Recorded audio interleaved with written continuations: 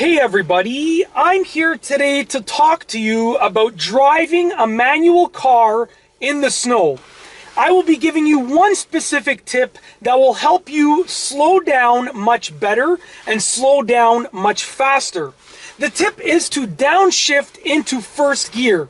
Now, many people are against this because they believe that it can ruin your transmission and damage your car. But if you do it properly, it can actually not be detrimental to your transmission or your car at all. And I'll explain why.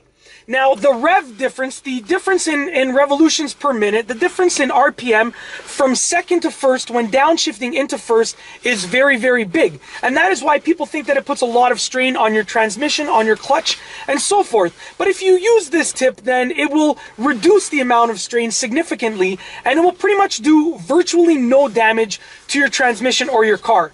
Basically, when you are slowing down the car in second gear, you're going to push the clutch in, give it a little bit of a rev, and push it into first, and then slowly release the clutch.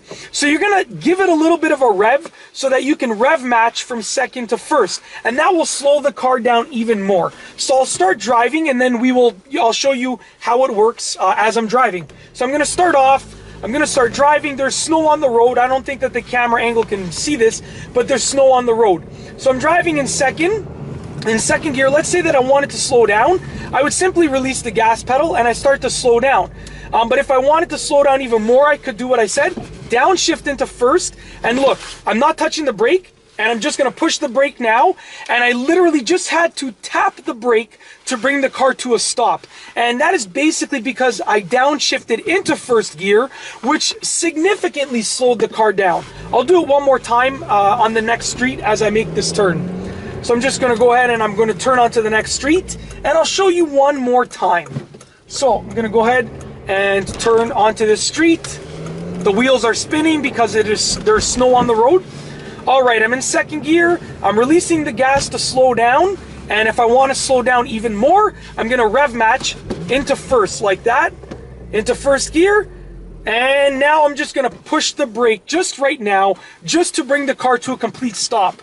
And that is basically it. In this video, I have given you a tip for driving manual in the snow. All that you have to do is downshift into first gear, and that's basically it.